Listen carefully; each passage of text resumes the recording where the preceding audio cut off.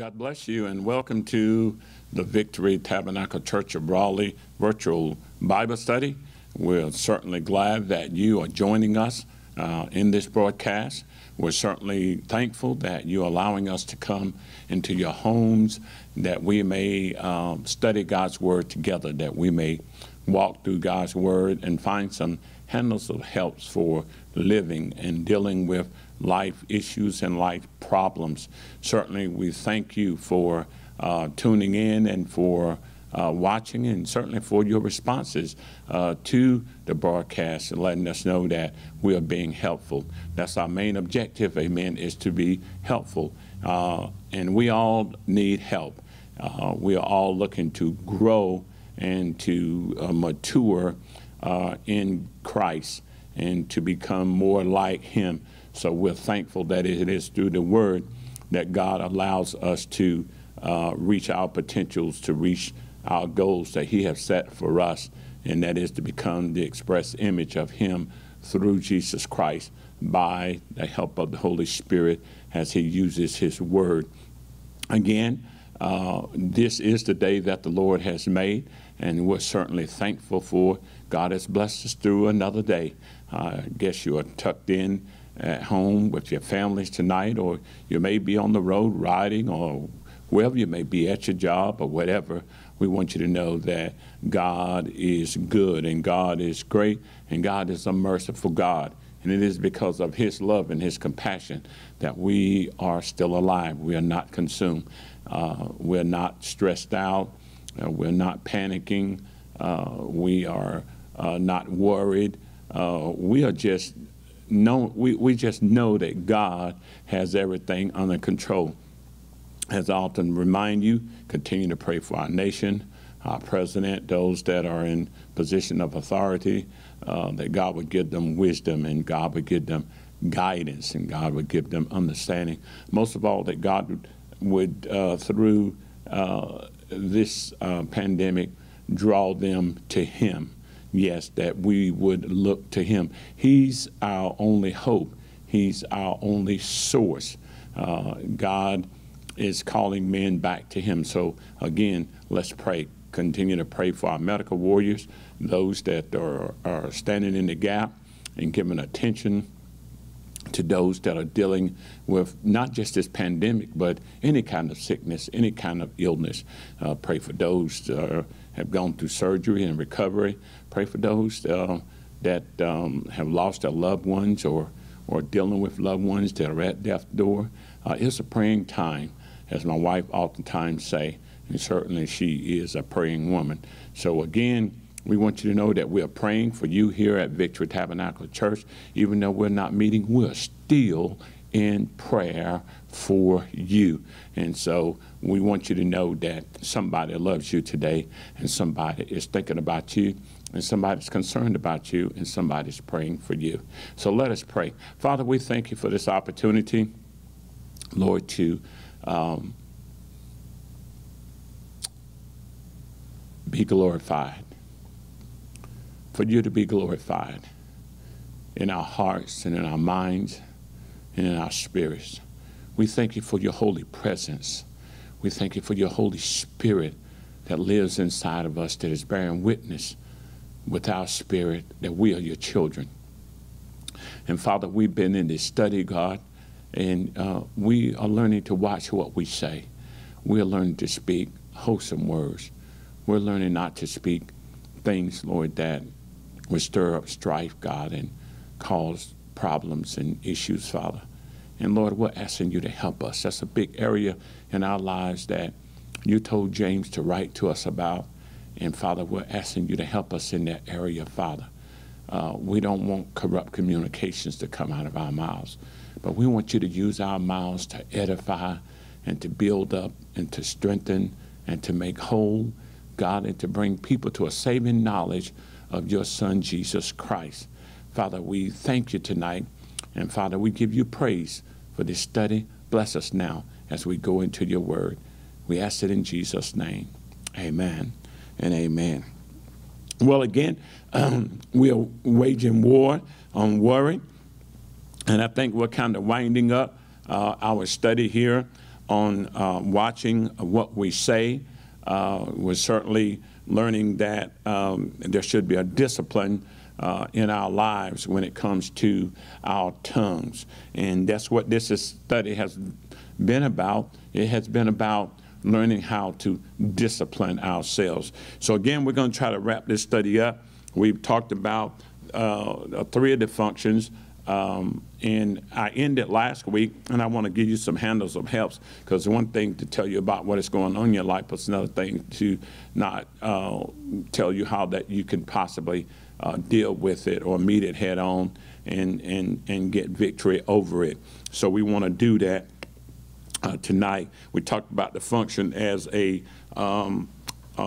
gauge, a spiritual meter in our lives. We talked about the tongue functioning as a guide to control our tongues, that we could better glorify God and edify people.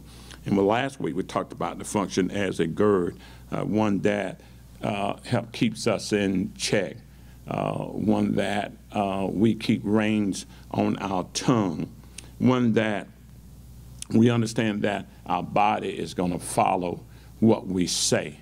Our body is going to mimic what we say. So that is very important. And we talked about the fact that Jesus says that things are impossible with man, but they are possible with him. Because when it comes to controlling the tongue, James says, you can't do it. Nobody can tame the tongue. And if you speak and don't offend, then you are a perfect man, and none of us are perfect. So our main objective then is that we can't be perfect. We're going to strive for perfection, and we're going to do that by learning how to control our tongue. So let's go to James. And we've been reading down basic through 9, but we're going to read now the rest of the story and see how that plays out in our teaching. James chapter 3, verse 9. Therewith bless we God, even the Father, therewith we curse man, which are made after the similitude of God. Out of the same mouth proceeded blessings and cursing. My brethren, these things ought not so to be. Though the fountain send forth the same place sweet water and bitter, can the fig tree, my brethren, bear olive berries, either vine, figs? So can no fountain both yield salt water and fresh. Who is a wise man endued with knowledge among you? Let him show out of a good conversation his works with meekness of wisdom. But if any ye have bitter envy and strife in your hearts, glory not and lie not against the truth. This wisdom descendeth not from above, but if earthly, sensual, devilish. For where envy and strife is, there is confusion and every evil work. But the wisdom that is from above is first pure, then peaceable, gentle, and easy to entreat, full of mercy and good fruits, without partiality and without hypocrisy. And the fruits of righteousness is sown in peace of them that make peace.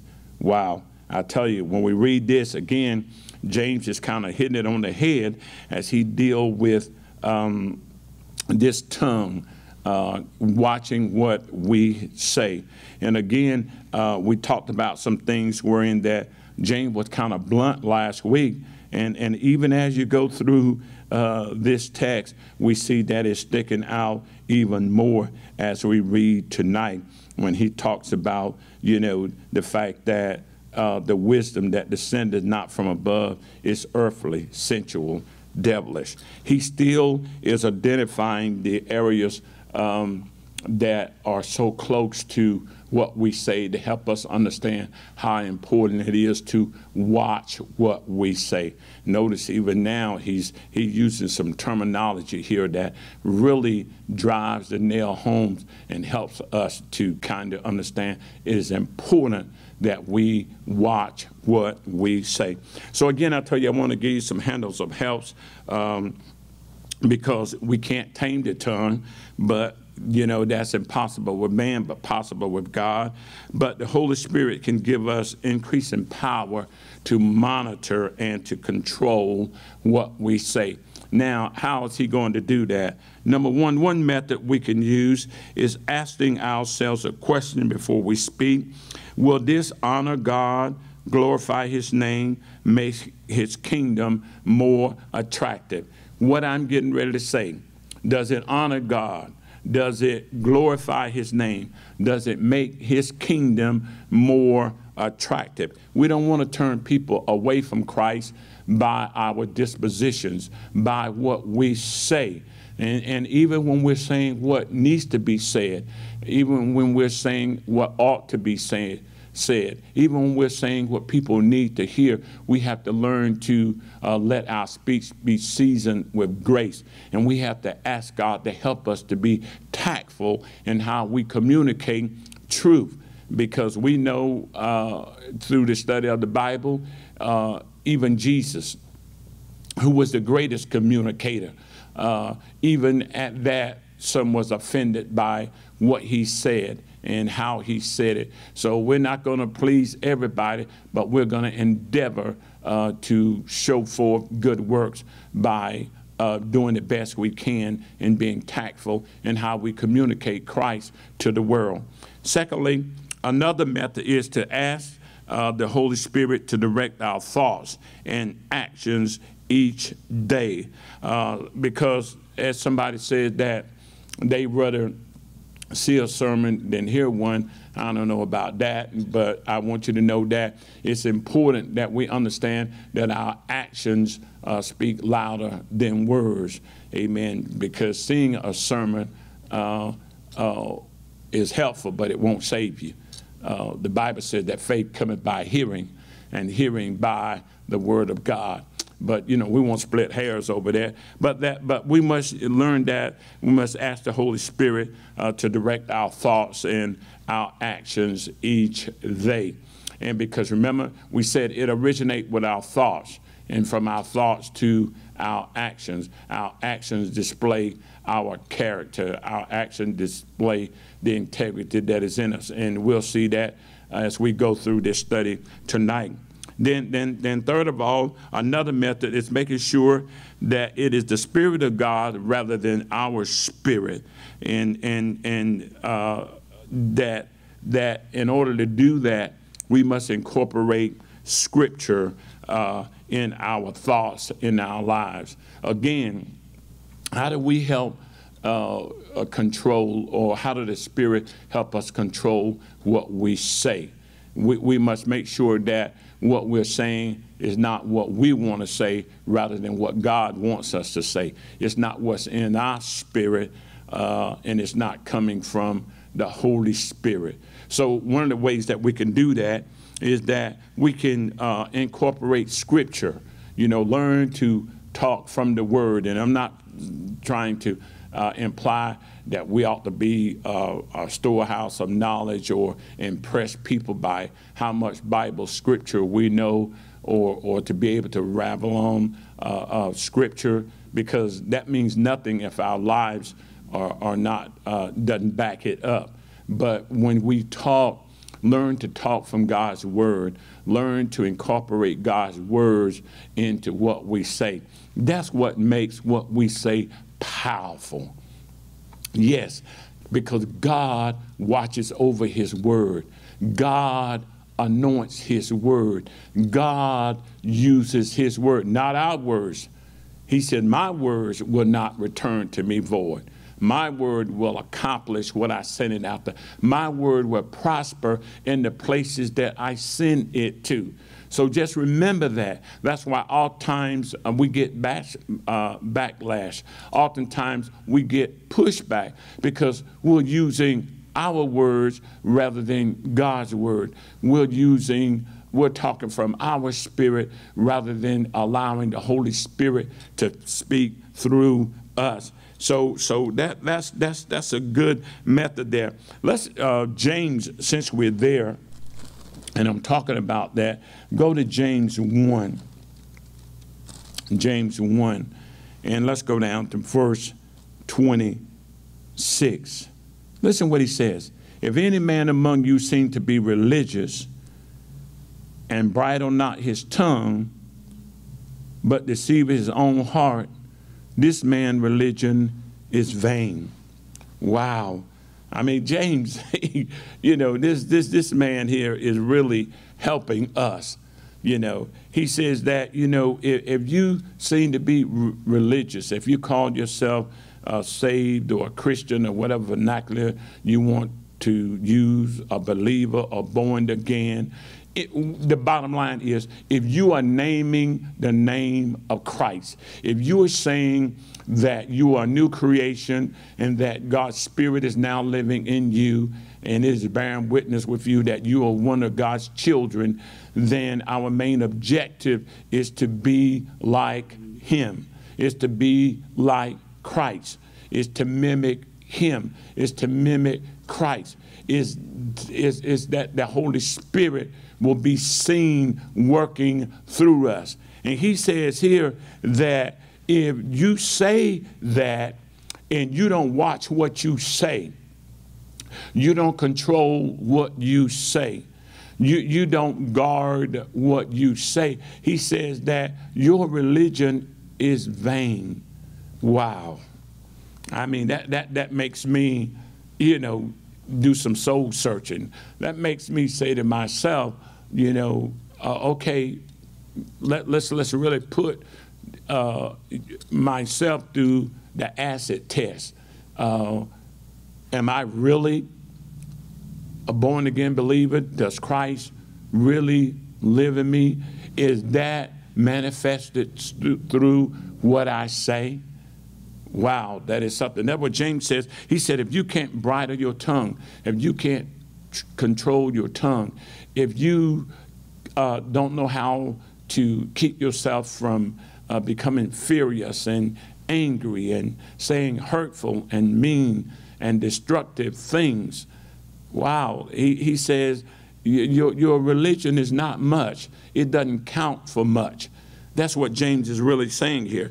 He said, and he uses the word religion in this text, and he uses it in a sense that it has everything to do with our worship in the outward sense. Yes, the outward, you know, worship, you know, because we're big on what we're worshiping or how we're worshiping God inwardly. He's in our hearts, he's in our minds, he's in our spirit. But James says that what you say reflects your religion also, or your worship also. And he says it does it in an outward sense. James is saying a controlled tongue, amen, poses a uncontrolled tongue, poses a problem. You know, it reveals an unseen issue in our lives. And that's where this Bible study comes in. God is just trying to help us, you know, because he don't want our tongue to be uncontrolled. And James says this poses a spiritual problem. Someone that can't control their tongue has a spiritual problem. And, you know, we are big on the cardinal sins, but James says that this is a problem too. Remember our last week's study, and with this, he says, you know, it is set on fire by hell. You know, it set the course of life on fire as hell. He says here, you know, that we've talked about, you know, today, that, I mean, you know, it's devilish, it's sensual. You know, that's something to think about. So James is saying that what we say creates or reveals an unseen issue in our lives. It yields no real fruit. It yields no results that honor God. The way others will know whether we are genuine believers or not will be or have much to do with what we say. To talk about Christ in one sense, and to use our mouths, as they say, to discredit one another in another sense, puts our religion or our worship in jeopardy. It is what we choose to talk about It is what we choose to say. It is what we choose to speak about. The conversation that we carry on, amen, helps the world to see that something is different about us. Our conversation is meaningless unless it leads, amen, others to a closer walk with Christ, or leads others to want to get to know this Christ, or it leads others to know that he can help them as he helped us. So that is very important tonight. And remember, the last thing I want you to know too is not only your conversation, but your conversion is meaningless unless it leads to change in our lives and a growing faith. So those are some handles of help that we didn't get to last week that we're getting to this week to help you understand that the Holy Spirit can help you control what you say. You might not be able to perfect your communication, but you can certainly strive to do a better job of that. So last but not least, the fourth function as we end this study, the Holy Spirit can use our tongue as a guard. The tongue reveals what sort of wisdom we possess. Notice here that James has told us in our study, amen, that wisdom from above is sensual, is earthly, is carnal, is devilish. So we must understand tonight that the tongue reveals what sort of wisdom we possess. A good tongue, good speech, good conversation protects our integrity and enhances our character. I tell you, it's nothing like hearing people speak and hearing Christ do what they say. It's nothing like hearing people speak and know that it's the Holy Spirit that is helping them communicate their message. It's nothing like being around people, amen, whose speech encourages growth, whose speech motivates you to grow, whose speech motivates you to change.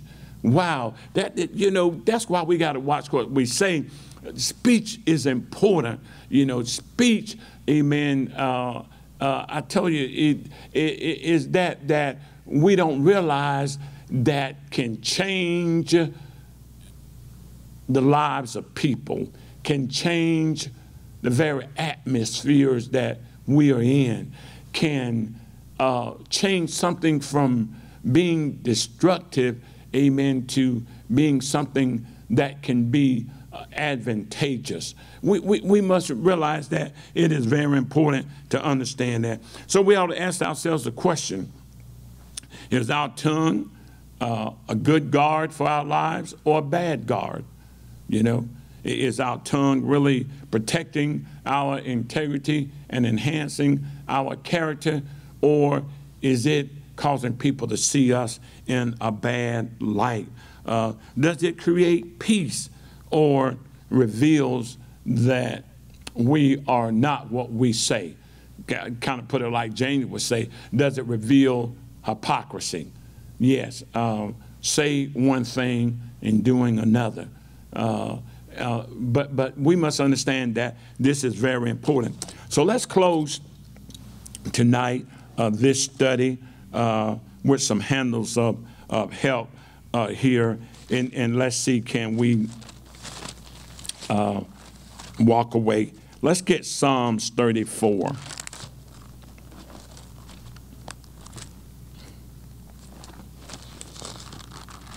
Psalms 34.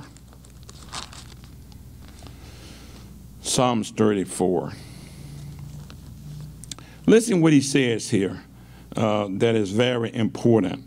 Let's go down to verse 11. Come ye children, hearken unto me, and I will teach you the fear of the Lord. Remember, we just talked about a few minutes ago about wisdom. James said, if you lack, ask God, and the fear of the Lord is the beginning of wisdom. You know, if you fear the Lord, we will take this study and apply it to our lives. If we fear the Lord, we will become wise communicators because we're taking in this study and watching what we say. He said, "Come ye children, hearken unto me, and I will teach you the fear of the Lord." Now watch what he says. He said, "I'm going to teach you the fear of the Lord." Then he starts the assignment. He starts the lesson. He starts teaching. Listen what it says in verse 12. "What man is he that desires life and loveth many days, that he may see good?" Who is it that want to live a good life?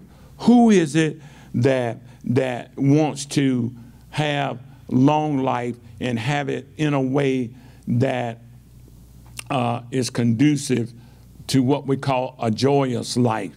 You know, a life that can be effective, a life that can be productive. This is what he says. He says, in many days, you know, you just don't want to live long, but you want in that long life for it to be good. He says, "Keep thy tongue from evil and thy lips from speaking guile." Wow, that is powerful right there. If you want to live a long life, if you want to have good days, if you want God to bless you in all that you do, he says, watch what you say. Guard your tongue. Keep it from evil, and keep thy lips from speaking guile, from speaking words that doesn't edify, for speaking words that doesn't build up, for speaking words that doesn't comfort, or words that doesn't strengthen, or words that doesn't help people to see the error of their ways and change. He said, "Depart from evil and do good, seek peace and pursue it." Now that is powerful. That is powerful. Now, when you think about that, let's go to 1 Peter 3. That's the Old Testament rendition of watching what we see. 1 Peter 3, let's go down to verse 10. Well, matter of fact, let's go up a little bit further. Verse 8. "Finally, be ye all of one mind, having compassion one of another. Love as brethren, be pitiful, be courteous, not rendering evil for evil, or railing for railing, but contrariwise blessings, knowing that ye are thereunto called, that ye should inherit a blessing." And now listen what he says, not rendering evil for evil, or railing for railing, but contrariwise blessings. You know, don't say to people what they're saying to you. Don't treat people through words the way that they are treating you. Don't try to demean and destroy people's character, integrity, the way that they are trying to destroy you. You know, the best way to answer a fool is this. That's the best way. Don't say anything. When somebody starts talking foolish and crazy, the best thing is to just be quiet. That's the best answer that you can give, because if you try to in turn go what they call tit for tat, then you bring yourself down to their level, or they bring you down to their level, and you don't want that to happen. He says, "For he that will love life and see good days," remember what David said? But listen what Peter says. "For he that will love life and see good days, let him refrain his tongue from evil, and his lip that they speak no guile." Wow. Come on, saints. This is good stuff right here. This is powerful stuff right here. Let's go to Psalms 141. And I hope that we are keeping up with these notes and stuff that's going to help us in our days to come with controlling our tongue. Psalms 141.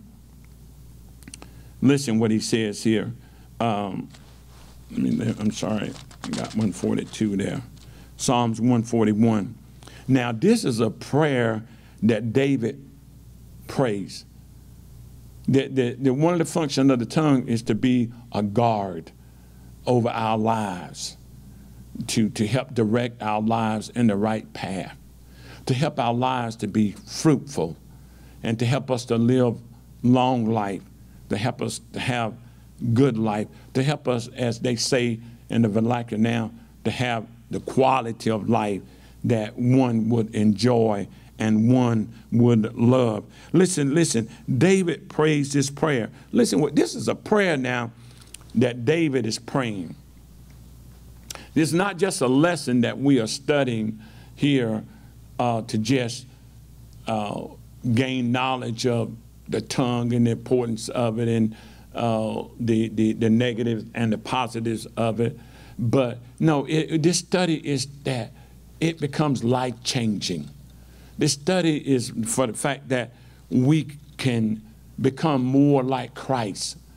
As we read a few minutes ago, that compassion will be in our voice, even when it's rebuke, even when it's chastisement, even when it's correction, that we'll be able to do it with compassion, that we will be pitiful towards one another. In other words, that always remember that when you're dealing with people, treat them the way that you would want to be treated. Respond to them in a way that you would like for someone to respond to you. Talk to them in a way that you would want someone to talk to you. David prays this prayer. He doesn't just do a scripture reading, but now he realized that this is important. He realizes that this is going to be meaningful in his life if he's going to glorify God, if he's going to be fruitful for God, if God is going to use him to advance his kingdom or enhance his kingdom or grow his kingdom or make his kingdom attractive, make people want to come to Christ, make people want to come to church, make people want to change, make people see that this is a wonderful life, that this is a great life, that this is a blessed life. Matter of fact, bring them to the point that they understand that this is the only life.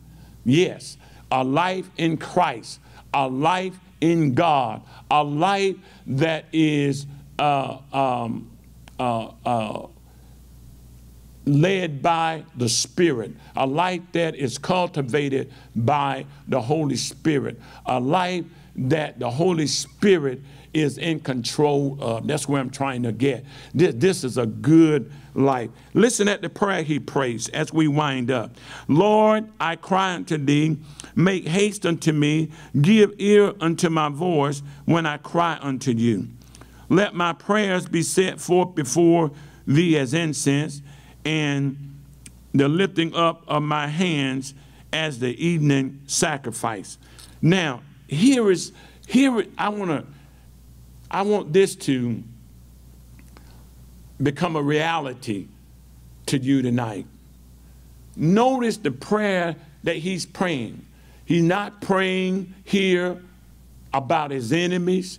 He's not praying here about protection. He's not praying here about healing. He's not praying here about deliverance. He's not praying here that God would prosper him. He's not praying here that God would help him through a low period in his life. But this prayer that he's praying here is all about helping him in his communication, helping him in watching what he says, This is powerful. If I don't say nothing else tonight, I mean, and I want to tell you something. I want to be honest with you. I was reading this, and I stopped as soon as I read it, and it became evident to me that this is what King David prayed, and I began to pray for myself. I began to pray and say, Lord, now all that other stuff that I normally pray for, I'm not praying for, but now I'm praying for my personal self. I'm praying that you would help me. All this that I've been saying in my study, all this that I've been teaching the people, all this that I've been revealing in your word about watching what we say, about controlling our tongue. Now, Lord, allow me to take my own medicine. Now allow me to be a student of my own teaching. Yes, that after I read this and I saw David pray this, I started praying for myself. Lord, help me. Help me, help me. I tell you right now, it blessed my soul. Now watch what he prays for.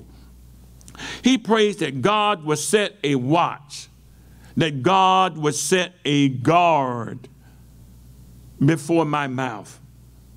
Wow. And I was coming to the church, and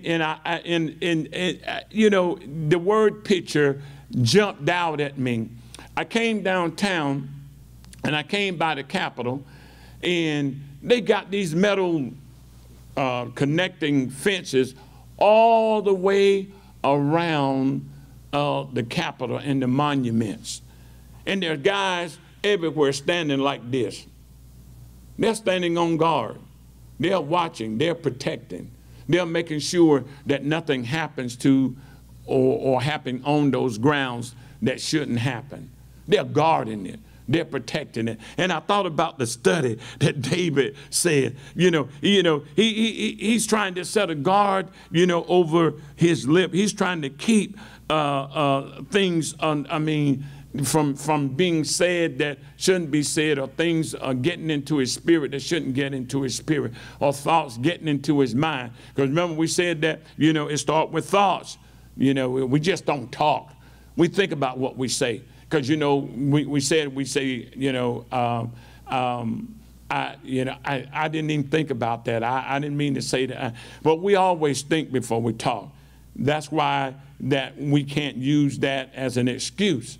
We've always given much thought to what we say, and that's how quick the Holy Spirit is. The Holy Spirit is quicker than lightning fast. That when we think that he can communicate to us, well, don't say that. That is very important. But David says here, like it was around that Capitol grounds, set a guard, set a watch, O Lord, before my mouth. Keep the doors of my lips. Incline not my heart to any evil thing, to practice wicked works with men that worketh iniquity. Let me not eat of their dainties. And like I told you, a lot of times, we can be good at what we do, but it's the company that we keep that, creates a problem, and that's what David was saying, that, don't run with gossipers. Don't run with people that always have the latest, and it's like if they don't know it, they'll get back with you. I'll get back with you in a few days. I'll find out. And I've been guilty of that. But that's why I'm asking God to help me. And that's why you should be asking God to help you. Yes, this is really what he's saying here in this text. He asking the Holy Spirit to take control of what he says. How does he do that? He does it by us listening to the voice of the Holy Spirit, telling us to just shut up. Yes, that's how the Holy Spirit helps us to control what we say. The Holy Spirit, when you're dealing with little children and they, can get loud and they say inside voice. Yes, but I want you to know that the Holy Spirit is telling us that we ought to be quiet in our spirit, not only inside but outside too. You know, we should have a inside voice even when we're on the outside. Yes, we shouldn't be, as we just read a few minutes ago, railing, you know, and ranting and raging. So we ought to understand that. But as we close tonight, this is important. Let's go to Psalms 39. I want to kind of sneak this in. Psalms 39. Verse 1 says, I said I will take, this same David, man, this guy's on it. I said I will take heed to my ways, that I sin not with my tongue. Now, David knew as well as anybody, if you know anything about David's life, you know, he had some issues there, and he had some great sins, and he had some sins that was of his body. But now he gets even deeper. He says, I said I will take heed to my ways, that I sin not with my tongue. I will keep my mouth with a bridle. Wow. You know, James says that we can't bridle our tongue. Our religion is vain. David said, I will keep my mouth with a bridle. You know what you do with a bridle horse? You know, you govern him, you know, which way to go. And you know, really, a bridle, a horse don't realize it, but he's been acclimated to respond to that bridle. But a bridle really means nothing to a horse if he really want to run away. But the bridle is basically a method used to keep him from running away. And that's what he's saying about our tongue, that when we bridle our tongue, it keeps our, you know, from running off at the mouth. That's a good way to put it. You know, it helps us there. He says, with bridle, while the wicked is before me. I was done with silence. I held my peace even from good, and my sorrows were stirred. My heart was hot within me while I was musing, the fire burned. Then spake I with my tongue. Lord, make me to know mine end and the measure of my days, what it is, that I may know how frail I am. That's where I'm trying to get to. God is helping us. We're frail beings. We're imperfect beings. We're beings that on our own, we can be very destructive, but God wants to help us. And remember, the last thing I want to tell you today as I close out this study, and I hope that this will be something that you will be simple, that you can take with you or take away from this study. I want to pray a simple prayer tonight. Yeah, I do this with my church. My church will tell you sometimes I have one-word prayers or 2 or 3 word prayers, or sentence prayer, because I understand the importance of it ain't about what you say, but the depth of what you say. You know, sometimes, you know, we could say 2 or 3 paragraphs of prayer to God when only one word would be sufficient. And sometimes that word is help. Sometimes that word is mercy, Lord. You know, so this is our prayer tonight. And it's a prayer that I've been praying from this study. And it's a prayer I want you to pray. A simple prayer. Here it is. Lord, you are Lord of my life.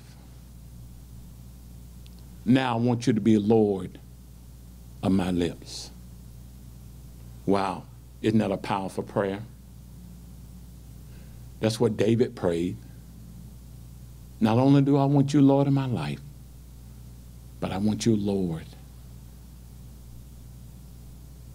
of my lips. And there may be somebody tonight that's listening to this broadcast, and I hope that the Holy Spirit has arrested you. And the only way that he can be Lord of your life and Lord of your lips is he has to be your life.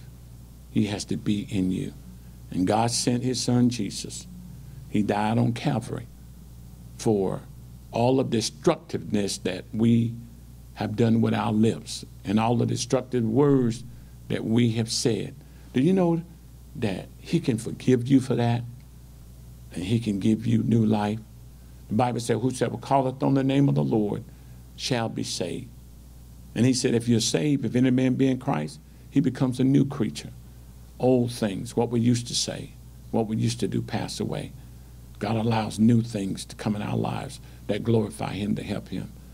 If you believe that he died and that God raised him from the dead to give you this new life, by faith, ask him to come into your heart.